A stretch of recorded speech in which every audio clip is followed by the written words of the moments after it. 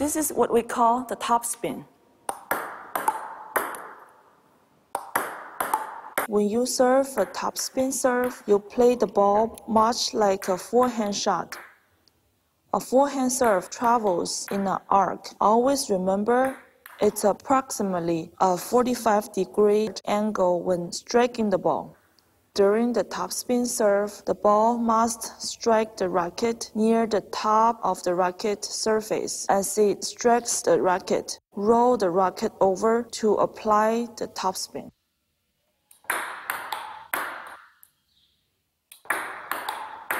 The other type of serve is the backspin serve. When serving a backspin serve, the racket top angle is 45 degrees to the back, so you can strike underneath the ball, which causes backspin.